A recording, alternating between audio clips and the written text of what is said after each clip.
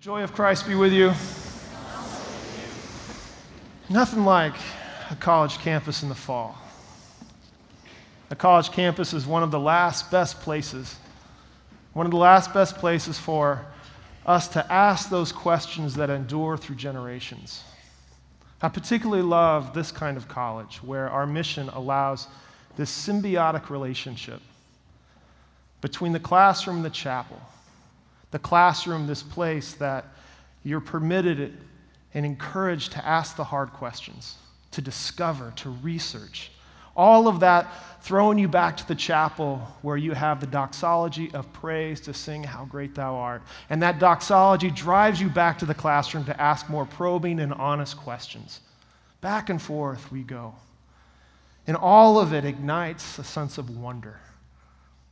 What I love about a college campus is that this is a place where we are encouraged to be intoxicated with wonder. And how we get intoxicated is one of the greatest resources we have, which is our faculty. People who take their discipline with such seriousness and care and love to help us see God in new ways. This morning, it's my great privilege to invite our own beloved Dr. Beth Anderson, who's the Associate Professor of Chemistry, as well as a Towsley Research Fellow. Would you please welcome Dr. Anderson?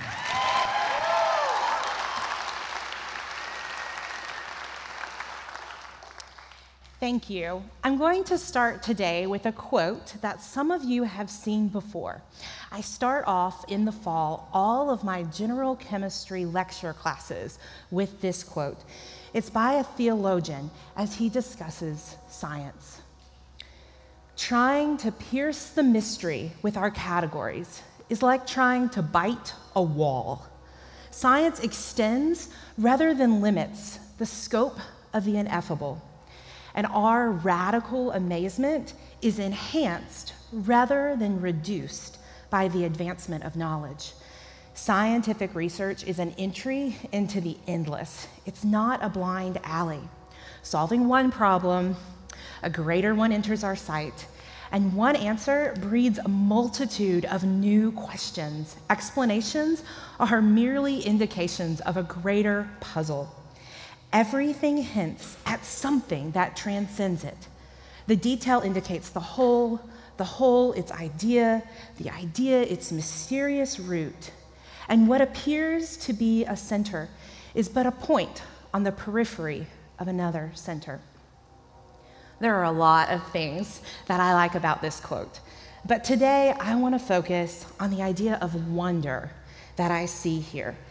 The idea of wonder as both a noun and a verb. Radical amazement, that emotion, that feeling of awe, that feeling of wonder. Wonder is a noun. Science does not explain away the marvelous thing that we gaze upon. It only makes it more marvelous.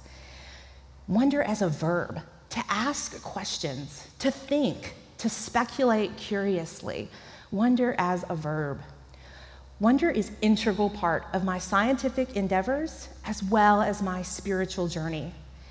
And I believe that God intends for this wonder to lead me to worship Him more fully. In our time together today, I want to connect this concept of wonder to the passage found in Matthew 6, verses 26 through 30. Jesus says, "Therefore I tell you, do not worry about your life, what you will eat or drink, or about your body, what you will wear. Is not life more than food, and the body more than clothes?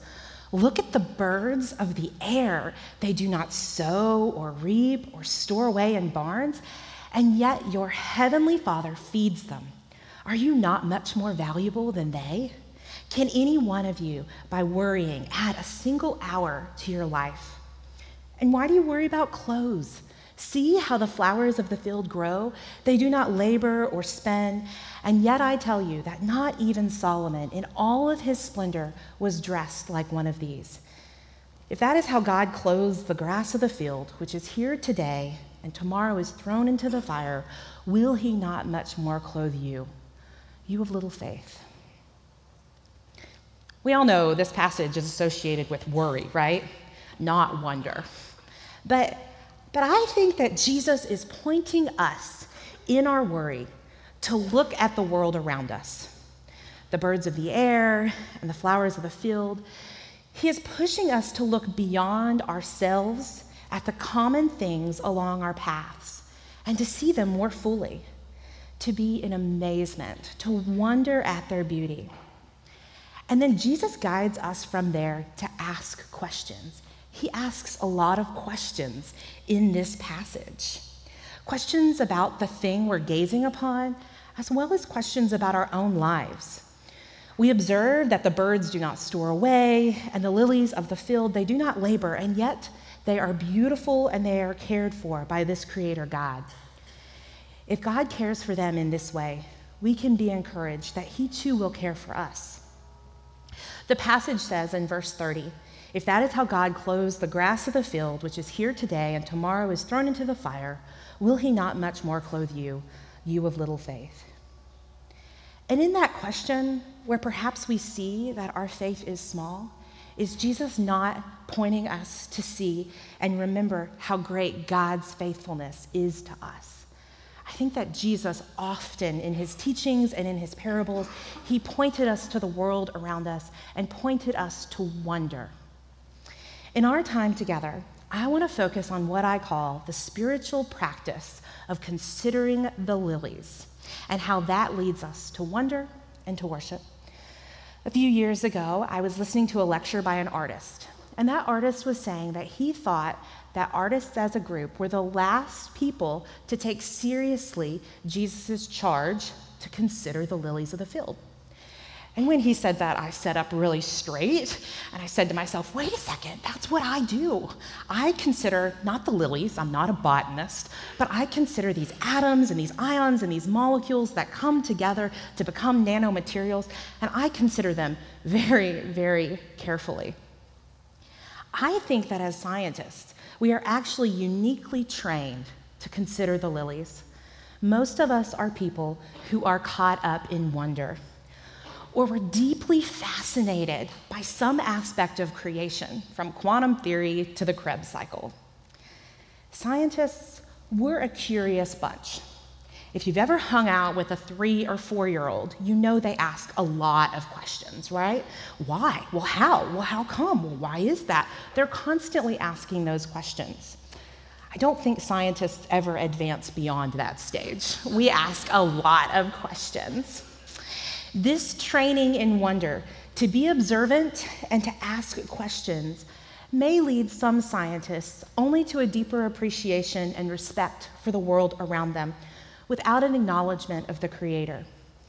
But for those of us in Christ, this wonder can propel us to worship.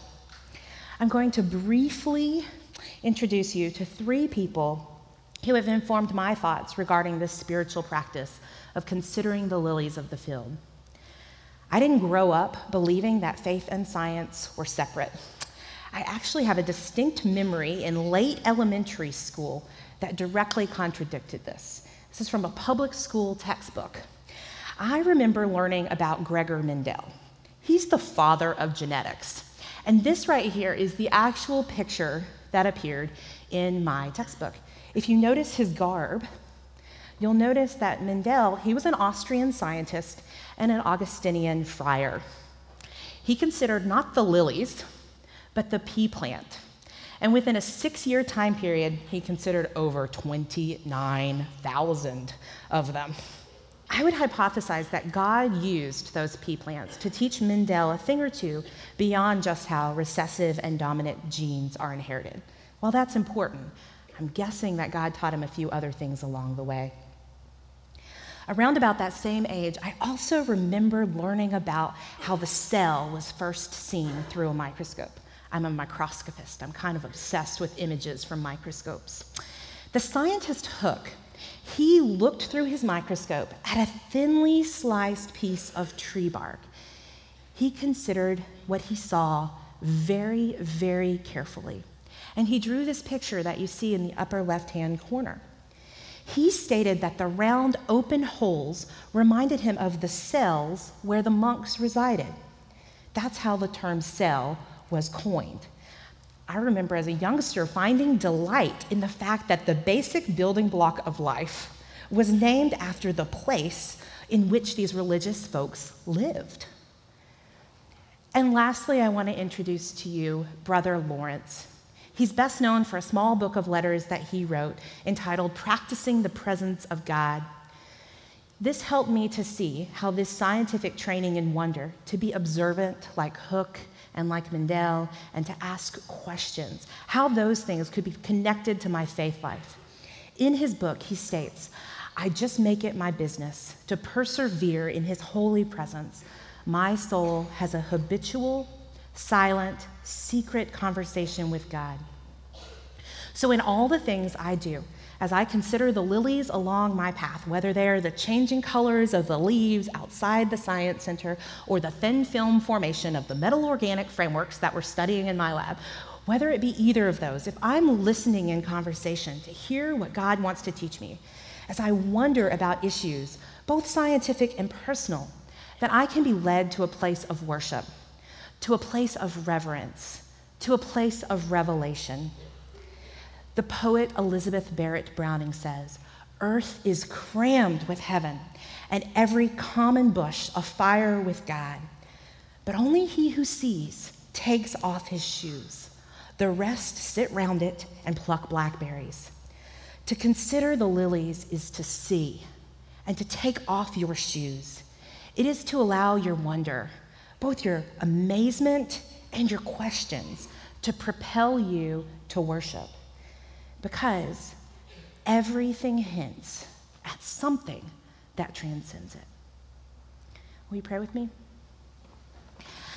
God, we give you thanks for this creation and how you use it to draw us to yourself. May we go forth with eyes to see and ears to hear what you have for us today. We give thanks in the name of Jesus. And everybody said, amen. Thanks.